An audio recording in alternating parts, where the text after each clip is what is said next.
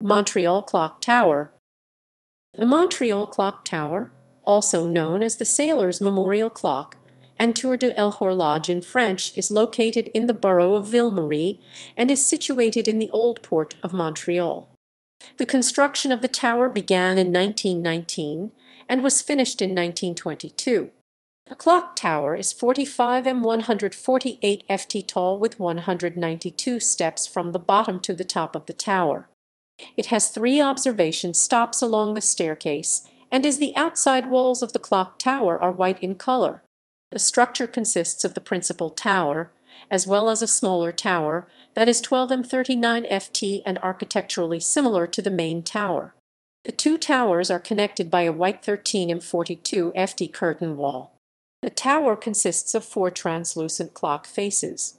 These are each 3.7 m 12 ft in diameter and were designed by the English engineering firm Gillett Johnston. The building of the Montreal Clock Tower was directed by the Montreal Harbor Commission. The commission, which was formed in the year 1830 to oversee the infrastructural development of the Old Port of Montreal, and was replaced by the National Harbours Board in 1936. The tower marks the entrance to the Old Port of Montreal, and its erection was dedicated to the seamen who died in the First World War. It is a symbol of the port's economic contribution through grain exportation to the city of Montreal during the era of the clock tower's construction. History. Construction of the Montreal Clock Tower took 3 years, beginning in 1919 and ending in 1922. In 1919, Edward, who was then Prince of Wales, began the construction by laying the first piece for the foundation of the clock tower. The grain sheds previously concealed by the curtain wall connecting the main clock tower and the smaller tower were removed in the 1970s. The actual clock tower structure was designed by Montreal engineer Paul Leclerc. The mechanism in the clock tower was designed by the English engineering firm Gillett Johnston, who used a similar design to the Big Ben.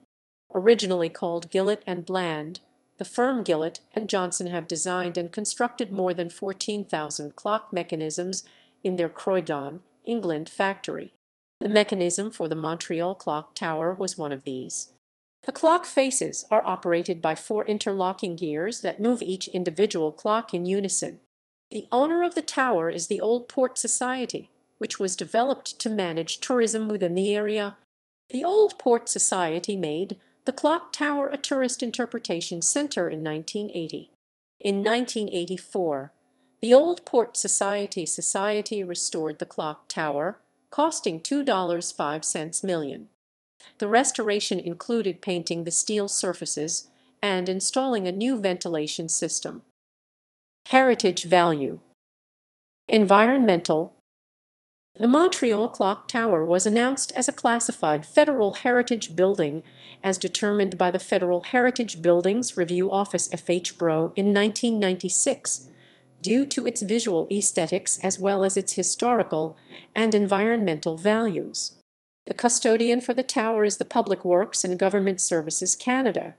The FHBRO considers the clock tower to be environmentally valuable and an important Montreal landmark, as it was a central point for the redevelopment of the Old Port of Montreal in 1990. This redevelopment was directed by award-winning architects from the firm Cardinal Hardy and Associates. The tower is situated opposite Clock Tower Beach, or Plage de l'Horloge in French. The beach is swim-free and takes up 1.3 ha 3.2 acres of land. Historical. The FHBRO determined the Montreal Clock Tower to be historically valuable due to its association with the role of the Old Port of Montreal in maritime transportation and grain exportation. The role of the Old Port in relation to grain exportation and cargo was classified as second in North America during the clock tower's construction. The port's exportation made it a large contributor to the economic growth of Montreal as a city. New trees now grow where the grain sheds used for the storage of exporting goods once were. In relation to maritime transportation, the Old Port of Montreal was used as an exit and entry point for seamen during the First World War. The construction of the clock tower was dedicated to lost seamen during the First World War. Architectural. The FHBRO considers the Montreal Clock Tower to be architecturally aesthetic due to its Beaux Arts style. This style of architecture is defined as an expression of nature's beauty through a method of fine art and detail. The FHBRO notes that the clock tower's shape and decorative features adhere to the Beaux Arts style and are also practical. The clock tower was constructed through a method of light masonry by which the entire infrastructure is constructed as individual sections and then joined at the end. This included separated building of the main clock tower, the smaller tower, and the conjoining curtain wall. This building process made the clock tower light in weight and high in the quality of material used, allowing it to be supported by the wharf that it was built on without fault. The clock tower is made of concrete and is built on a square base, with each supporting corner at a different height on the ground. The stem of the tower consists of the entrance on the east-facing side and signs of an old entrance on the south side, which was formerly hidden by the grain sheds. The north-facing side has a memorial plaque to the sailors who died during the First World War. The western-facing side of the clock tower has rectangular columns reaching from the base. The FHBRO considers the sailors' memorial plaque, the granite placed by the Prince of Wales, and the cannons featured at the entrance of the clock tower to be key architectural elements to be maintained. The upper portion of the tower features 4 clock faces, with columns and rectangular openings below the northern, eastern, and western-facing clocks. The southern face features rectangular openings in no particular pattern. Further below these, the clock tower has smooth concrete walls that extend to the base. Each corner of the concrete walls features a rectangular pillar with an eagle on top. Central to the upper portion of the clock tower is an observation deck. The smaller tower features corner pilasters and is linked to the main tower by the concrete curtain wall. Maintenance. The Montreal Clock Tower has a strict maintenance and repair schedule in order to preserve the life of the clock mechanism and ensure that the time displayed is accurate. Currently, professional clockmaker Daniel Pelletier is responsible for the maintenance of the clock tower's mechanism, as well as the continuous adjustment of the time displayed on each of the 4 clock faces. Pelletier began working on the clock tower in 1986, when the mechanism broke down. In the spring and autumn of each year, Pelletier manually adjusts the time displayed the clock towers by moving the gears that move the hands on each clock in order to align with daylight saving time. The pendulum that motions the clock mechanism requires constant maintenance as it breaks more than 5 times a year.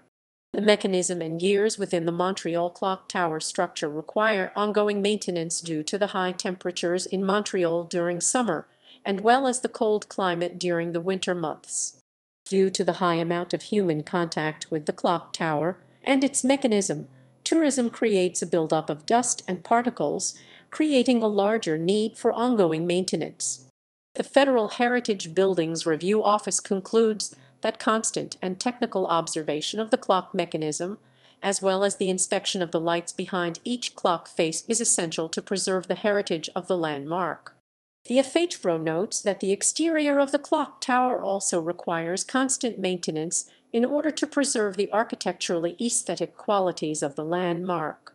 The FHBRO concludes that this process should include upkeeping the trees behind the curtain wall, painting the exterior walls, and the preservation of the memorial plaque on the northern-facing side. In 2002, the Old Port of Montreal undertook major maintenance to the clock tower and installed a ventilation system and painted exposed steel surfaces. Major restoration on the clock tower also took place in 1984. Tourism. In 1984, the Montreal Clock Tower was converted into a tourist interpretation center following a restoration of the landmark.